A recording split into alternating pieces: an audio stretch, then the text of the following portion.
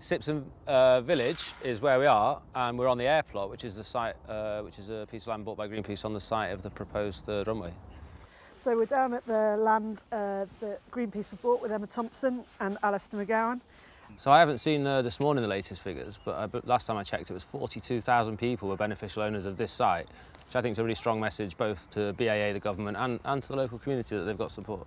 And we're here with the raised beds that we've created as part of an allotment project that we're going to be launching. Get them ready for when Richard Briers comes down to plant the carrots.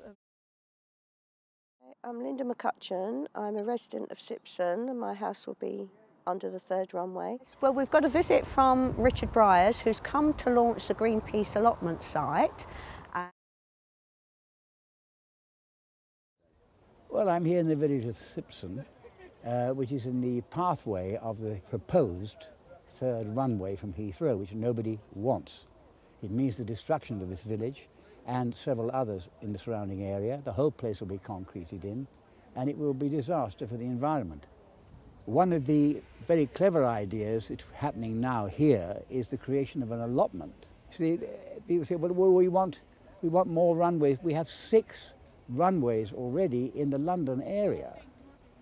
So if this awful development took place, it would mean that it would be 225,000 extra flights over the London area in a year.